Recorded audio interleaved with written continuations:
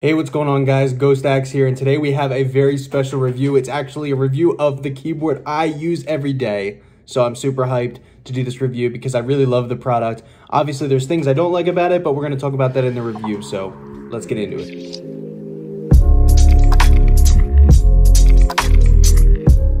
So maybe you're looking to clean up your desk, get a wireless keyboard, but you don't want to spend too much money and you only need a 60%.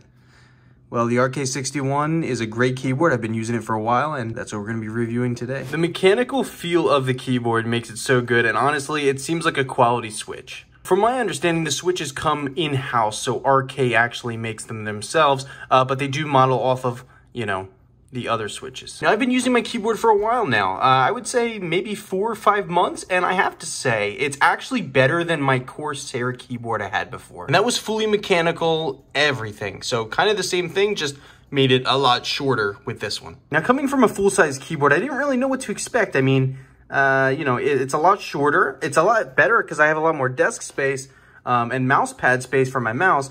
But I really didn't know what I was getting into, but honestly, I love it. The amount of space it frees up on my desk is immense. It is incredible, and I could never go back. So at this point, you're probably saying, well, Andrew, it's not perfect. So yeah, I'm gonna get into the flaws, or at least what I have found after 4 to 5 months of use, of what I actually don't like about this keyboard. Now, I keep my keyboards pretty clean, and at first I thought this was dirt, but it's not. This is actually a scratch in the paint in the keyboard. So the paint is not completely durable, but other than that, the rest of the keyboard looks great. My second kind of bad point I want to make about this keyboard, which there's not many bad points, it's a really good keyboard, is getting used to the keybinds because it's a 60% is a little difficult. It took me a little bit of time to figure out, hit FN and then hit this and this and this, and it just takes time, but you're gonna have that with any 60% keyboard. Now onto the good points. Well, as you can see, the lighting is incredible.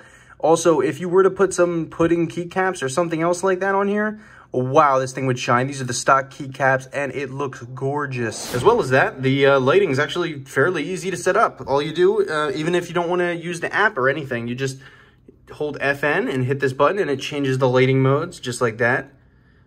So it's super, super, super simple. You want them off? There you go. I think now I have it. Oh, yeah. So if I tap it, it goes through.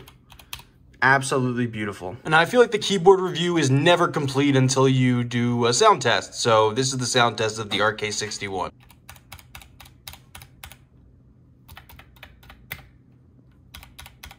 So now the point that you kind of all been waiting for, why you probably clicked on this video. Is it a good gaming keyboard? Well, yes, it is.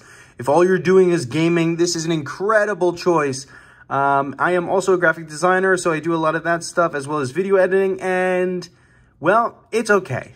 I wish it could be a little bit better because you have to hit all these keybinds and stuff, but that is just the nature of a 60%. Other than that, yes, this is an amazing keyboard. I would not trade this for a full-size keyboard ever in my life. I love it. Never given me any issues, and it's rock solid. You can plug it in, use it with the USB-C, or you can do it wireless, just like I have it, to keep your desk nice and clean. And then that brings me to my conclusion. Is this the best 60% keyboard on the market? Well, I don't know. This is the only one I've ever tried, but it has not given me any issues, and it's an incredible keyboard. So yes, I love the RK61. I will not be switching anytime soon. It's an incredible keyboard. I love the white color. The keycaps are amazing. The switches are amazing. This is the keyboard to get if you're on a budget and you want to free up some space on your desk.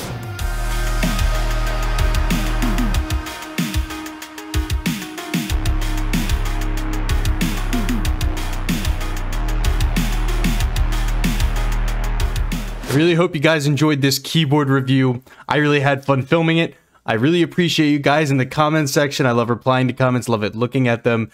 I love to see all the likes and stuff. I hope you guys are enjoying the content I'm putting out. And yeah, so till next time, guys, peace out.